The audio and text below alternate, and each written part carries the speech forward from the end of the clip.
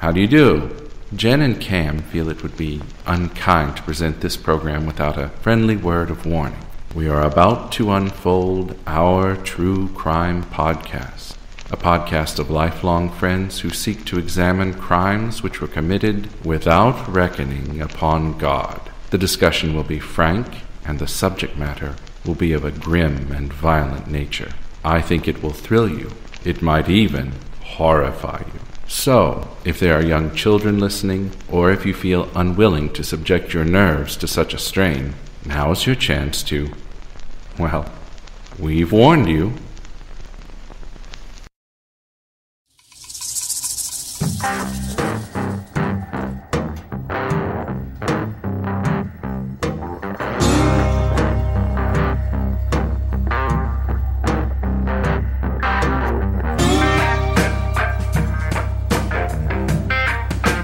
Hey, Jen. Hey, Cam. How are you? I'm doing pretty okay, considering. Well, good. You know, good. 3-day weekend this weekend. So, what did I do? I did nothing. Okay. Yeah. There, I said it. Nothing. I didn't do anything. Really. We went to buy my daughter a new computer or a new laptop because hers ate dirt. Oh, okay. And so she's been using my laptop. So that's been fun. And thank goodness we had our good friend EJ Hammon send us a script. Well, actually, I asked her if she could help out, and she did. Well, actually, she came in clutch, let's be honest. And yes, she did. She did. I was thinking, with everything going on with you going back to school, it might be best to have some backup scripts just in case, something couldn't happen. Mm-hmm. If you couldn't write, because, I'm a very slow writer. And lucky for me, it came in just in time because I couldn't research anything because I could research on my phone, but I just can't.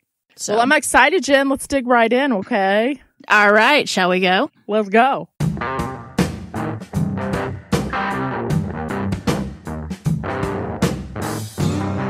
What do we think of when we hear the word mother? Most of us think of someone who exhibits unconditional love, safety, and security. We conjure up an image of a teacher, a disciplinarian, and a friend. For many women, becoming a mother is the ultimate goal upon entering adulthood and marriage. And the idea is so deeply embedded into our society that a concept of a mother causing harm to her offspring, or anyone else really in her care, is shocking and disturbing. I'd agree. I think that's probably the worst. Oh, I say that a lot, but on the hierarchy of types of evil, that's got to be way up there. Mm-hmm. Mary Ann Holder hadn't always had the easiest life. She was born out of wedlock in June of 1975, when it was still frowned upon in the southern United States, especially in a religious community. Her mother, Frankie, already had 2 sons, and after years of her husband's philandering, she had an affair outside the marriage. The father was a good friend on whom Frankie thought she could rely on during her time of need, and she told him that she was pregnant with his child. Then a short time later, she divorced her abusive husband to be with this man. But then she found out that he was equally just as dysfunctional. Isn't that weird how we are attracted to sort of the same sort of person? Like each person is do you know what I mean? So like she was with the cheater, she found a new guy, thought he was better, and he's still a cheater. You know what I mean? Well, I don't know if he was actually a cheater, but he was not the man that she originally thought he was, I guess. Okay. He was just as bad as, or I got you. A different type of bad. Yeah. Or I shouldn't say he was bad. He was bad for her because I really don't know if he was bad. Yeah, I got you. We know what we're talking about. You know what I'm saying? We do. But I think other people, like if you don't know us, like in our world, bad, we know what that is supposed to stand for. Just, you know what I'm saying? But the outsider listening probably does not. Right.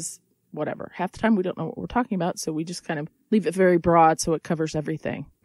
I would say it's more than half the time we don't know what we're talking about, but everybody that listens to us knows. Yes. Okay, go ahead. Frankie found herself raising 3 children on her own and held out little hope of finding a man who would be interested in marrying her. Her prayers were answered when James Holder came into her life and wanted to be a part of it, children and all. In fact, he wanted her children to be his, so he adopted Frankie's 2 boys and Mary Ann and raised them both as his own. They were a tight family who attended church most Sundays and shared meals together during the week. Growing up outside of Greensboro, North Carolina, Marianne made friends easily. One day she heard classmate Beth Hunt singing on the bleachers at school and quickly decided they would be friends. In fact, Beth and Marianne became best friends for years to come. Aww. Finding they had a lot in common, the two girls became inseparable, and they did all the things that preteen girls in the 1980s did. They spent the night at each other's houses, they shared secrets, they attended church services together. Beth and Marianne remained best friends throughout the years, and they shared laughter and tears, and they raised their children together. They just were inseparable. Like us. Like it said earlier. Exactly like us. Mm-hmm. Kind of. While Marianne spent time at Beth's house, she got to know Beth's older brother, Robert Rocky Smith. How can you resist a man named Rocky? And you would totally fall for Rocky too, Camille, because he was a musician. Of course they would. And it's almost impossible for a young girl not to be attracted. Mm-hmm. Yeah. Right? The petite raven-haired Marianne drew Rocky's attention as well, and they started dating in high school. Marianne was 15 and Rocky was 17, and it didn't take long for Marianne to become pregnant with Rocky's child. And she was terrified to tell her mother for fear of the repercussions she would receive. Marianne was raised on going to church, and she'd always been taught that abstinence was her only path until marriage, which a lot of us are taught that. She had no idea that her mother had already guessed her predicament 2 weeks earlier, and though she wasn't thrilled, she embraced her daughter with open arms. Because she's a mom. That's what we do. Mm-hmm. Frankie Holder was disappointed in the teenagers, but when Rocky asked for permission to marry her daughter, she relented, and the two were wed. And shotgun weddings have always been common in small towns, and like most underage mothers, Marianne dropped out of high school to raise her child, but she did later return to get her GED. The young couple lived with Rocky's parents on Cocoa Drive in Greensboro, North Carolina, in the house where Rocky had been raised. Their first child, Christina, came along, and two sons quickly followed. They were named Dylan and Zach. However, by the time Zach was born, the marriage had soured. Rocky and Marianne came to the conclusion that divorce was the only option. Years later, Rocky mentioned that the two of them were too much alike and conceded that they had been married far too young to have had a successful long-term marriage. Despite their split, they remained on good terms for the sake of their three children. Smith later said, quote, "I can't say anything bad about Marianne. I don't know anyone who could." In the meantime, Marianne's best friend Beth married Brian Settles, and they settled into an unstable relationship. Brian was fighting a battle with drug addiction that often led to violence against his wife. Beth's health was already fragile, but the physical abuse made it worse. Their two children, Ricky and Hannah Lee, were eventually allowed to live with Marianne in an effort to remove them from the stressful home environment, which is amazing. Just shows you what a great friend Marianne and Beth were to each other. It takes a lot to take somebody's young kids into your home. I'd do it for you. I'd do it for you, too. And I'd apologize to you for having to have mine. Oh, I would apologize to you. That's also. another story. It's totally different podcast. Yep. Shortly after Beth gave birth to their third child, a girl named Cheyenne, Beth was taken back to the hospital for breathing issues. Sadly, she died a few days later on March 9th, 2011. Beth died? Beth died. I did not see that coming. Now I'm kind of sad. Okay. Marianne was heartbroken. She posted this comment to an online message board, quote, "Beth, for the past 25 years, I have been there for you, and I will continue to be there for your kids, always." Marianne opened her home to Cheyenne and prepared to get temporary custody of the little girl. She had made a promise to Beth that she would raise all three of her children, and she intended to keep that promise. Now, prior to all these events, a friend of the family bought the house where Marianne and Rocky spent their first part of their marriage. And luckily enough, a friend rented it to her. So she was living in the same house that she did prior, which is kind of nice. Mm-hmm. By 2011, Marianne's daughter Christina had moved out of the house, but there were still 4 children living there, including Dylan and Zach, and then Marianne's niece Hannah Lee, and then her nephew, Ricky. Yeah. Mary Ann had temporary custody of Hannah Lee and Ricky, but she was also working towards custody of Cheyenne, who was only a few months old at the time. While all of this was going on, Mary Ann also invited her niece by marriage, Michaela, to move in. Now, Michaela wasn't a blood relative. She didn't have enough people there? Seriously? Thank you. Lord. Michaela wasn't a blood relative of Mary Ann or her children. Her mother was married to Mary Ann's half-brother, James Holder, making her James Holder's stepdaughter. So, like the other children with Mary Ann, Michaela's home life was very unstable. Mary Ann couldn't stand to think of her 15-year-old living in an untenable situation, so she stepped up to allow her to live in her home. In fact, Michaela always loved visiting Mary Ann's house. It was where she felt safe, although there was another reason she was happy to move in. After Michaela moved in, something became obvious. She and her step-cousin Dylan, who was now 17 years old, were instantly taken with one another. Uh-oh. I was worried you were going to say that. Since they weren't blood related, they were allowed to continue the relationship, even while they were living in the same house. See, yeah, that's the problem right there. Nope. That's going to be a hard no for me, dog. Though it didn't thrill Dylan's father, Rocky sat his son down and talked about responsible behavior and safe sex.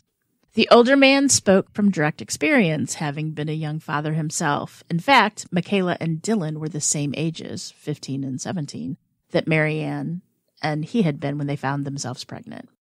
Still, there didn't seem to be much made out of the fact that, by law, the two teens were related. Though it seems overwhelming, Mary Ann's ultimate goal was to have a total of 6 children in the house after the court cases were finalized. For a single mother working a temporary office assistant job, finances were stretched to the limit, no doubt causing a great deal of daily stress. The family spent a lot of time at their local church and found a great deal of strength in its teachings. In the South, the role the church plays in the lives of its members can be all-encompassing. Families grow up socializing together and supporting one another. Many of the outings in which families engage involved other church members and church-oriented events. Mary Ann and the children in her care were active in the church and volunteered a lot of their time there. Something else the church does is it places a lot of expectations on church members, particularly in more conservative denominations. Young women learn to be a wife and mother is paramount, and they're expected to shoulder the great deal of the child-rearing of their offspring. This explains why Mary Ann may have felt a great deal of pressure to be the perfect caretaker. Taking in so many children who weren't her responsibility and adding stress to her daily life, including the various custody cases within the court system. Her identity was wrapped up in motherhood and fulfilling the expectations others had of her. Though Mary Ann never intended to fall in love with a married man, she began an affair with Randall Lamb after meeting him at the Pleasant Garden Community Center in 2008. The two worked on the board of directors together, and a romance was inevitable. The relationship lasted for at least 2 years, and then, of course, there's sources that differ on the time frame. Not all sources are, correct. A little faulty sometimes. So we're guesstimating at least 2 years. They eventually ended it when Randall's wife, Jennifer, found out about it. Randy tried to break things off with Mary Ann in an attempt to save his marriage, but Mary Ann was angry at Randy's wife. In fact, Mary Ann was so upset that she began harassing Jennifer, sending her nude photos of herself, texting and emailing her constantly, and the situation became so volatile that both women took out restraining orders on one another. Jennifer's restraining order alleged that, quote, Mrs. Holder continues to call cell phones belonging to me, also called my home, sent text messages and email, including naked pictures of herself, and follows me and my children, unquote. It also said, quote, if we go to the mall, she shows up, movies and stores. She also moved her son to my son's school to be near my family, and recently she tried to run me off the road and follow me down Elm Street. That's terrible. Holy cow. When Jennifer Lamb threatened to sue Mary Ann for alienation of affection to the tune of $250,000, Mary Ann became distraught. Mary Ann's restraining order alleged that, quote, Randy Lamb called her 100 times in a few days and drove by her house 10 times.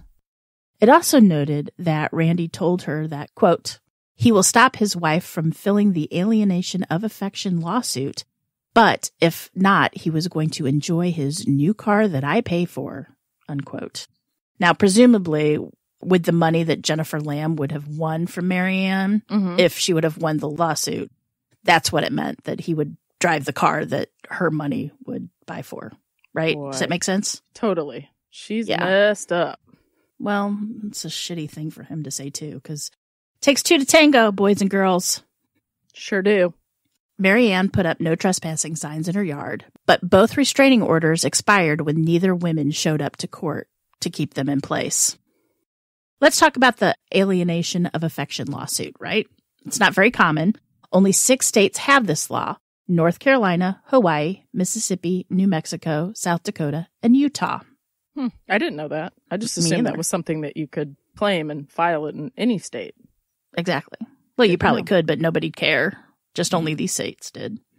The lawsuit seeks to award monetary compensation if a third party is found guilty of breaking up a marriage.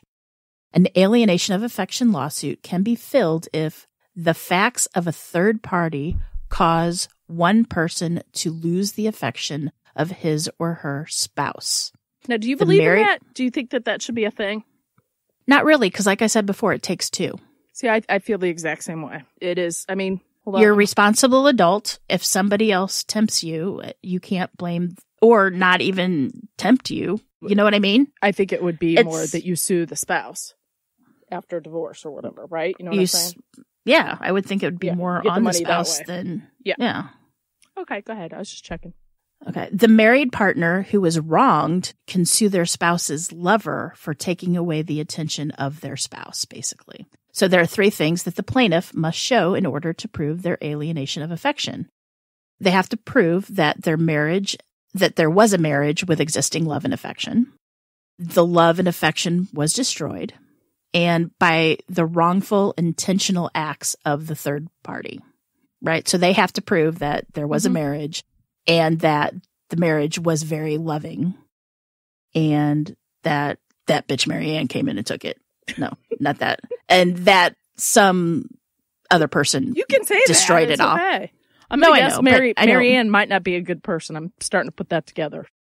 It's difficult to tell whether the Lambs would have been able to win this lawsuit, but the court case would have totally destroyed Marianne's attempts to gain custody of Cheyenne Suttles, and that could have been enough to push Marianne. By attempting to get temporary custody of the baby Cheyenne Suttles, the alienation of affection lawsuit could raise questions about Marianne's ability to care for the baby. So in a misguided attempt to stall for time, she wrote a $10,000 check to the Lambs, hoping to have the lawsuit retracted in time for her custody hearing. Really? It was a check she knew that would bounce, and it was just a feeble attempt to try to stall the legal proceedings. Right. We're also seeing a woman who was distraught over the breakup of what she thought had been a loving relationship. She noted in her restraining order that Randy Lamb told her he would try to get his wife to stop the lawsuit. But if not, he would enjoy the car that her money would buy him. Considering the more than 2 years they shared together, it must have been painful to hear that he wanted nothing more to do with her and that he was essentially laughing at her pain. Yeah, that's terrible. Just with everything that's going on, I'm sure, trying to win custody of kids and then your husband's cheat. I get all that. You're bound trying to win custody of your best friend's daughter. Yeah, baby. Yeah, it's a lot. Plus the stress of having all the kids in the house, yes. The stress of the 2 kids that the affair just the whole thing. Yeah. And another thing that's just shitty is he's involved in the affair too. But he's done with it. So his wife is trying so hard to keep on to this marriage when it's obvious that it might not be as strong as she thinks she is. Despite Mary Ann being in an existing relationship where these restraining orders were taken out, Mary Ann continued to suffer the consequences for her forbidden romance, knowing she couldn't talk with anyone about it beyond what she alleged in her restraining orders. Within the early months of 2011, Mary Ann began a relationship with David Stokes. Though little details of the relationship were known, he was aware of Marianne's legal issues with the Lambs and tried to listen when she talked about the situation. He assured her that the Lambs wouldn't be able to win the case, but she was distraught and unconvinced. David was pretty, he was committed to Marianne, and he could really see a future with her, and he hoped that they would grow old together.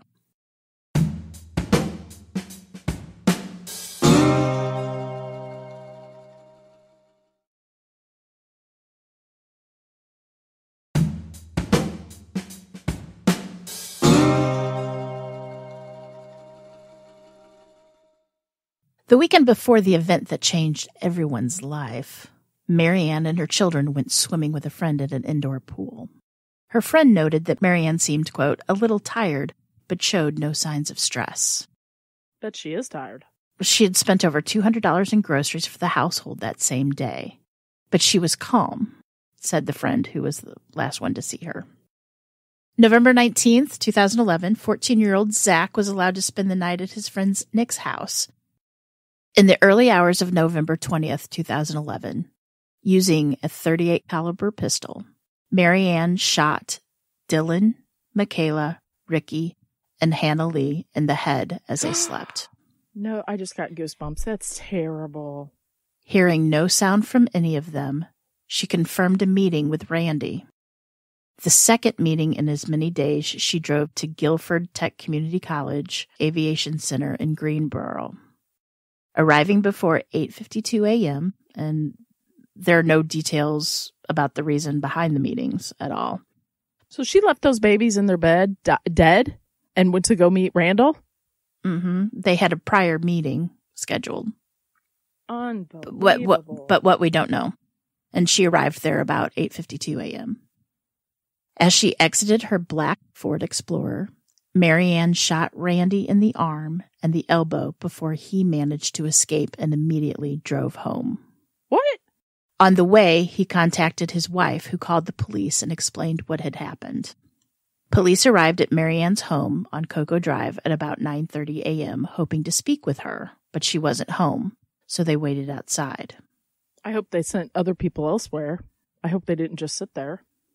What the police didn't know was that Marianne was picking up her youngest son, Zach, who had spent the night with a friend the night before, which a scary thought is his friend Nick, who he had the sleepover with, was originally supposed to spend the night with Zach that night, but for some reason plans got changed.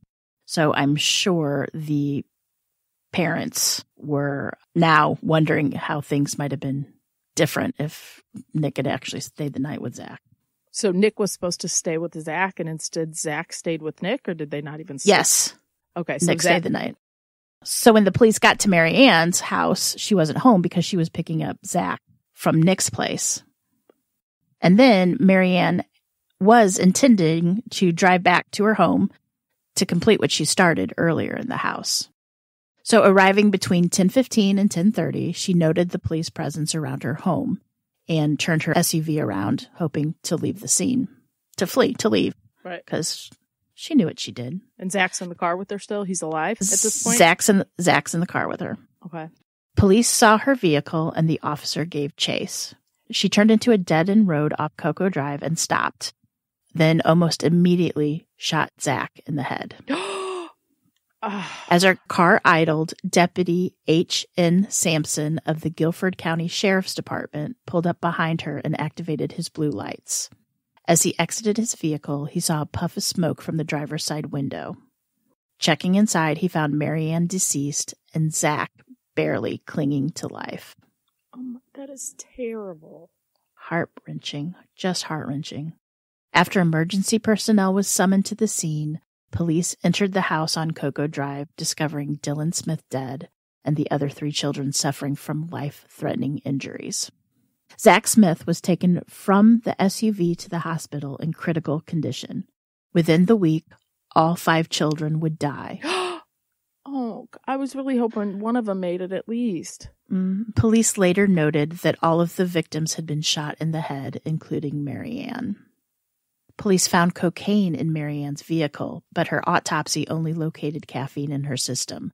No connection with cocaine use was ever linked to Marianne, but it wouldn't be surprising if someone within all the burdens she carried might need something to increase her energy level, if you know what I mean. Just a little bump. Just a line. Wow. Maybe she was meeting Randall under the guise of giving him coke or something. She's probably going to kill him. No, I know she was going to kill him, but I'm saying like that maybe that's how she got, because why would he meet her unless there's, do you see what I'm saying? Mm-hmm. That would be interesting to know if he partaked in the coke. Right. Now, so, true crime podcasts usually, go about only talking about the killer a lot, but it's easy to forget that the victims in a crime like this were more than just someone's children. I mean, they basically were children. And these were individuals with dreams of a future, They're babies. They had their own personalities. And let's just take a little bit and talk about these 5 young people that lost their lives due to the actions of the woman who claimed to love them. That's awful. 17-year-old Dylan was the typical middle child, and he's been described as wise beyond his years. He was generous with his friends and hoped one day to become a Marine. He enjoyed playing baseball and loved watching basketball. He was preparing to attend college in the months to come, and he was ready to start his new life. Zach was the typical youngest child, full of himself and opinionated. He was an extrovert, and his friends thought of him as a ladies' man.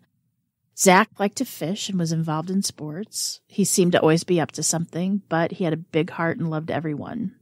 Zach and Dylan were close, and ever the younger brother, Zach teased his older brother about the women he dated. Ricky Suttles.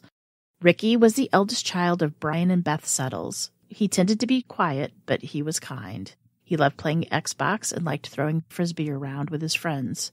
He was a volunteer at school and hoped to graduate high school early to take classes at the local community college. Ricky had always been protective of his younger sister, Hannah Lee. And Hannah Lee Suttles. Hannah Lee loved playing Xbox with her big brother, Ricky. She was smart and talented. She joined the drama club at church and was always singing and dancing. She was energetic. She loved to smile and adored horses. Michaela Woods. Michaela was both pretty and smart. She was related to Marianne's family only through marriage. Remember, she was the stepdaughter of Marianne's half-brother. Mm-hmm. And despite living with him, she was also dating Dylan at the time of their deaths. Now, all these children had a bright future and deserved to have a chance to achieve their dreams, which it's heartbreaking. The devastation Marianne left behind was immeasurable. Marianne's family and friends struggle with putting back the pieces of their lives. No one was able to reconcile the cold murderer with the loving, warm woman they knew. Memorials were held for the victims, but it was hard to grieve for the children and not for Marianne. Though her actions were the cause of their grief, some cried for the woman they thought they knew. She had done a horrible thing, but they felt that she'd only done it out of desperation. Sadly, they would never get the answers they so badly needed to resolve their pain and anguish. Police initially suspected that Marianne had planned to kill her eldest child, Christina, who resided with her husband and child at the time. However, there is little, if any, evidence for this. It's true that she had written 2 worthless checks to Christina 2 days prior to their murders, but she hadn't presented them to her, nor did she have them with her when she committed the killings. It lends credence to the theory that Marianne was only concerned about taking her dependent children with her into the afterlife because she wasn't there to care for them. She didn't believe anyone else would, which is so silly. Another theory is that she was going to give Christina the checks to exchange for taking custody of Cheyenne from Christina, and that's where the baby had been living. Oh. And to take her to the afterlife with her as well. So basically, that she thought that maybe she'd go to Christina's house and kill Cheyenne and Christina. Oh. You know what? She very well may have if they didn't, pull her over and catch her. Well, she was on her way home. Yeah, but that's not... Yeah, I get what you're saying. Taken the boy inside and killed him inside and then left and, yeah. Now, Christina, who is Marianne's only surviving child, now cares for Cheyenne Suttles along with her own son, Tristan. Though it may be a small consolation to the family, dozens of people's lives were improved by the organs and tissues donated from the victims. It's doubtful that anyone in Marianne's family realized that she was planning suicide or even that she was depressed.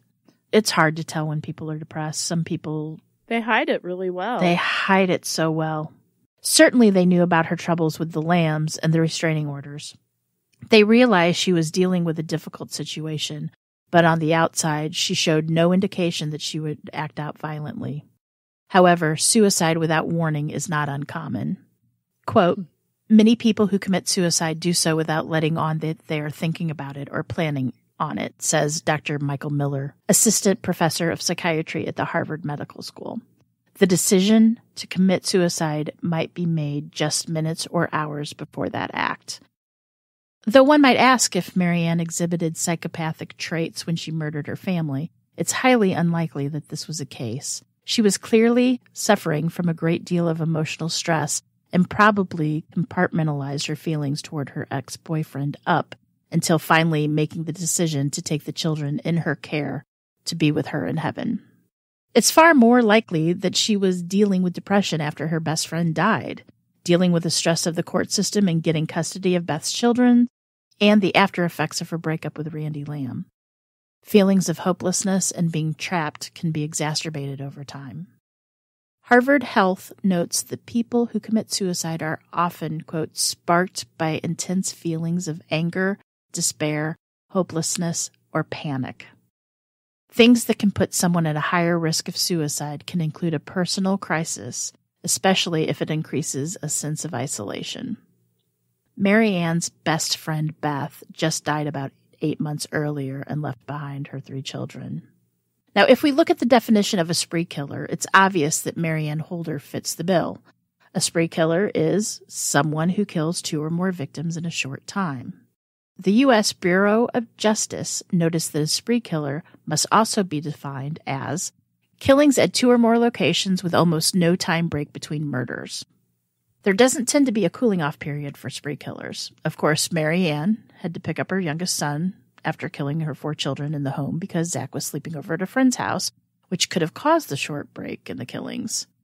And it's hard to determine if that period of time could have given Marianne the time needed to decide against killing Zach, but it's clear that even if it were possible, it didn't happen.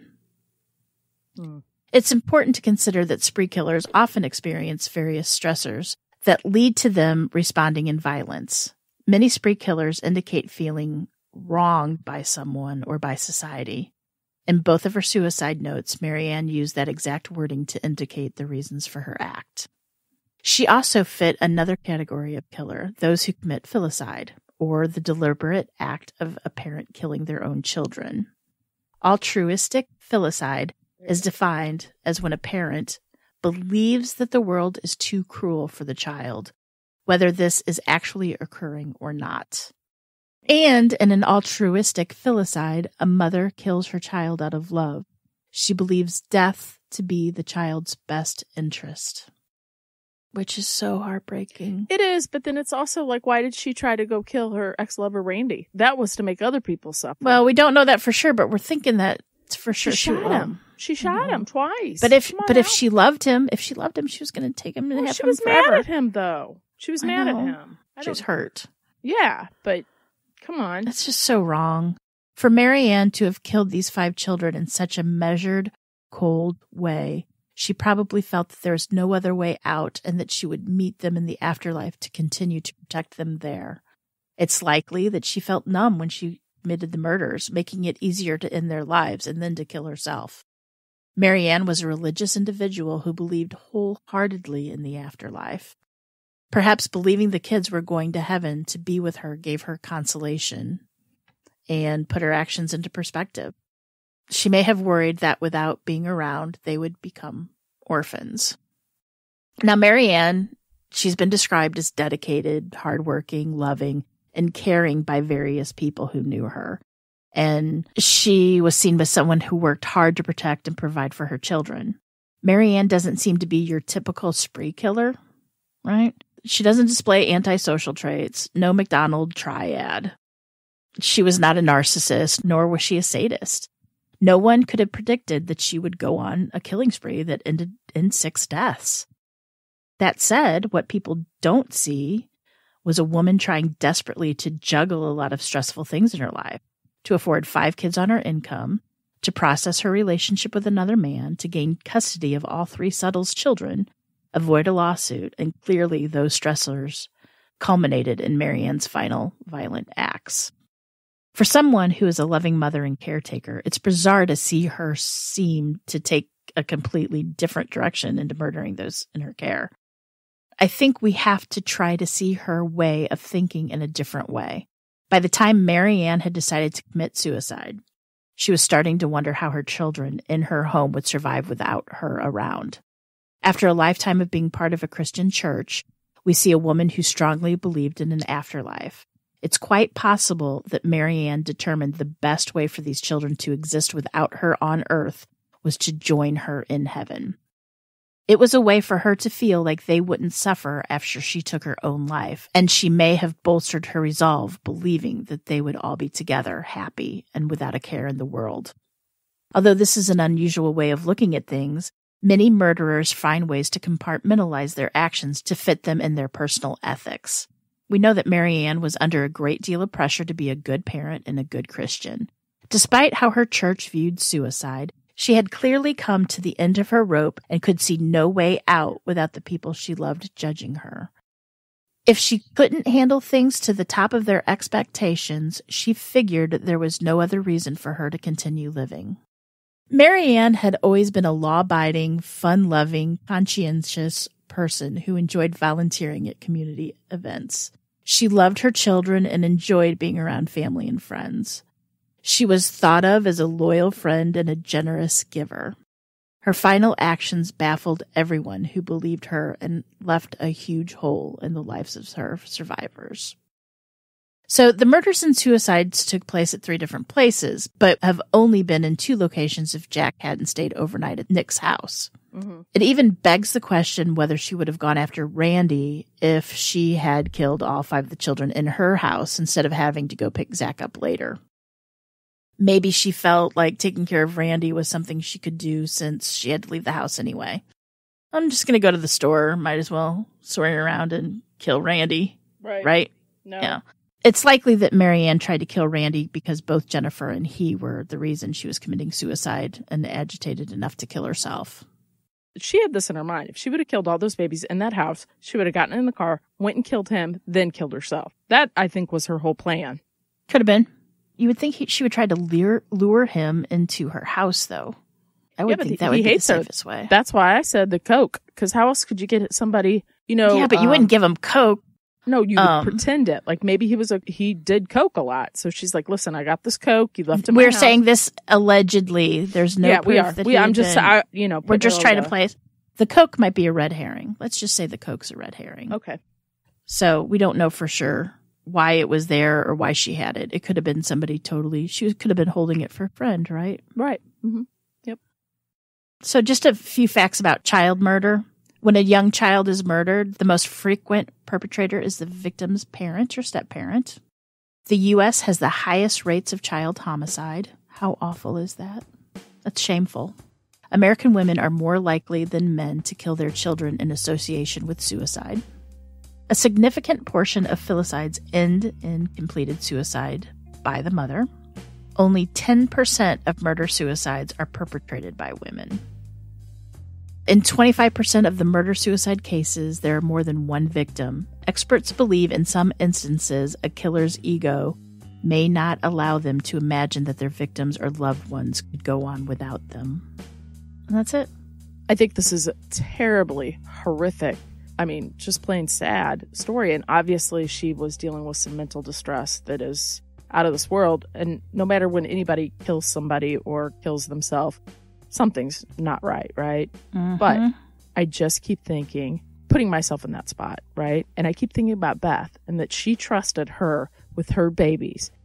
And I don't know, that breaks my heart. I would be so, you know what I mean? Like there's other people that would have helped raise those kids. You didn't have to take out all of them. Right. But any of them. If Marianne was depressed and... No, I know that was my whole lead-in. That you, right. I know that is obviously...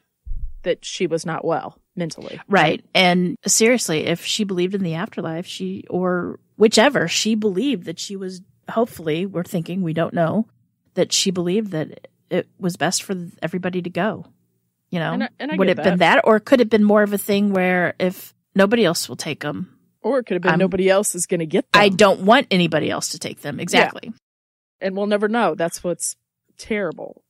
I don't know. It breaks my heart.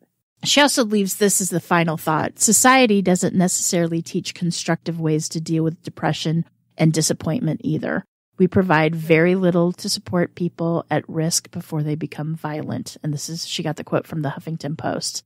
And I would also want to say this: if you feel depressed and are contemplating suicide or hurting yourself or others, please call the suicide hotline. And the number is 1-800-273-8255. That was a really good job, Jen and EJ. Way to go. EJ, yeah. Amazing. I don't know if I've really heard of that story. I don't know. I mean. Yeah, and you would think it would be a lot more sensational, Yeah, and it didn't happen that long ago. So. No. But EJ herself is from North Carolina. And she's not from South Carolina? No, the North one. The one on top. The one on top. And she's always been fascinated by, serial crime and psychology behind it. Mm-hmm. She has a blog called The Confessions of a Bundy File, and she kind of has a unique perspective into the mind of Ted Bundy. Mm-hmm. And she's been featured in Bizarrepedia on some of the stuff on Ted Bundy. She also wrote season 3 of the true crime podcast Criminology. Oh. So now we're thrilled that she's had written for us too. So very nice. She's also currently working on a book with French author Fabian Richard, featuring the voices of Ted Bundy's victims, survivors, and various law enforcement officials who interacted with him. So the book's going to be published next year, and right now the working title is Ted Bundy, Memories of the Beast. We're going to put all this information on the show notes so you can find her on Twitter and Facebook. She's a really interesting lady to speak with. So, plus she makes me feel like a big loser because I've done nothing with my life, and then she just keeps adding stuff. But yeah, I know, she's fantastic. Awesome. We love it when our friends succeed. It's awesome. We do. But anyway, thanks, EJ. We appreciate it very much. So, all right, Jen, good job. And so until next time, Jen, remember, lock your doors and keep passing by those open windows. Bye-bye. Love you.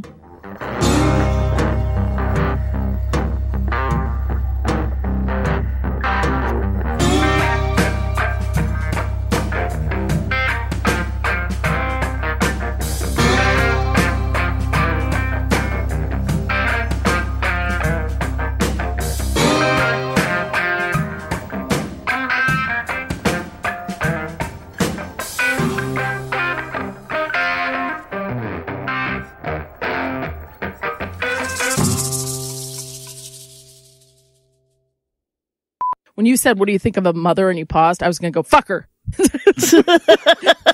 But you came back too quick. Oh, you should have done it, and we could have just had the, We'll start it all over, and I'll do it again, because I thought it was like a name game thing. Because you said, what? Sometimes I always ask you questions, and then I pause for you to say something. So I thought that's what you were doing with me. And I was going to go, fuck her. Well, we'll just do that, and Nico can add it to the bloopers. It's kind of like an arranged blooper. How does that sound? That's fine.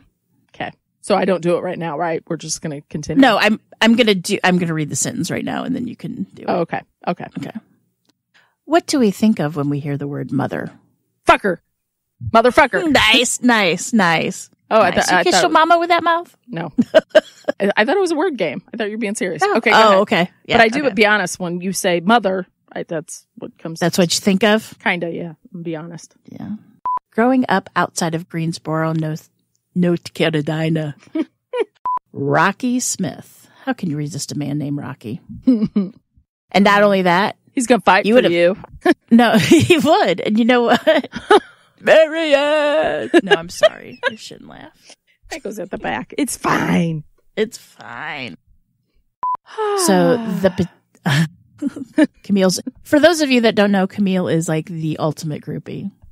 Marianne was raised on going to church, and she'd always been taught that abstinence was her only path until marriage, which a lot of us are taught that. I was going to say a lot of us are abstinent. whether we want to or not. It's true. Okay, go ahead. And he conceded that they had, let me start that all over. Did he concede? In the beginning, he did. He conceded a lot of concessions. Did he concede his election? That's what word I think of when, okay, go ahead. Isn't Beth the one that died in Little Women? Or was it Joe? Oh, I think it's Beth. Was it Beth? I thought it was Beth. I don't know. It might be Little Joe. I forget. No, I know Joe, at least. I think Joe was the strong one. Joe March. She was the main I need to character, watch the she? Francine. The new one is Pew. good. I watched it. Now I'm gonna look Well, it then up. you should know this. I know, but I watched it a while ago. I can't remember. Okay. Beth dies. Beth dies. She It's develops Beth. a devastating illness that brings the family back together. You're right. There It you was go. Beth. I knew. Sorry for the spoilers, people. But yeah, I knew it was Beth. Okay. I read that in 7th grade. And just a little side note, I was reading it and it was on my desk during math class and it fell during a test. And it made this huge, because it was a hardback book that I got from home, and it fell on the floor and it made a huge noise and everybody in the room jumped. And my face turned bright red. And that's the first and only time ever that I remembered being that embarrassed. Oh boy. 7th grade. I was like 12. Okay. No, I also wondered how come Little Men didn't get the accolades Little Women got. And then I think because nobody wants to read a book about little men. Do you know what I mean? Size matters. Right? And just the character and everything. Yeah. You know what I mean? Mm-hmm. Okay, go ahead. Though Marianne never intended to fall in love with a married man, she began an affair with Randall Lamb, which I have to say, Randall Lamb, there is Randall. A boom, boom, boom. Ram de Lama. Sorry. Randall Lamb immediately makes my head go to The Shining because it's Randall Flagg was the bad guy. Oh. So it's just Mine different. goes to a rock and roll music. I know, Randall Lambda. Yeah. She likes those rock stars. Okay. I told Hadley to simmer down one night. She's like, what? What does that mean, Mom? What does simmer down mean? I mean, it means you to shut up. That's what it means. Now you make me laugh again. Quit it. Sorry. Shoot. Okay, go ahead. Which, by the way, on Twitter, don't send me crotch shots. Thank you very much. I got somebody friended me. Somebody friended us on on Twitter. Sorry. Somebody friended us on Twitter or followed us, and I always follow back. And then overnight I get a text and I open it up and it is a woman's vagina. What? I don't want to see that. You go send that to the gynecology Twitter. You don't send it to True Crime Twitter. I also found out that our friend Nicole from True Crime or South Africa, our friend Nicole from True Crime South Africa also got the same pic. Are you kidding? Who is Dead that? serious. I don't know. Is that real? That has to be a bot, right? Like, no way. I quickly unfollowed them. But a vag pic? No way. Oh, it was, yeah. It was, I saw her what God gave her. Wow. Yeah. Unreal. And of course, the first thing I do in the morning is open it up. So I'm like, my glasses are off. And I'm like, what is that? Not a good look in the morning. It's not what I want to see. I don't even want to look at mine, I don't want to look at yours. Moving on. Oh, geez. All right. Sorry. The lawsuit seeks to award monetary compensation if a third party is found guilty. It's far more likely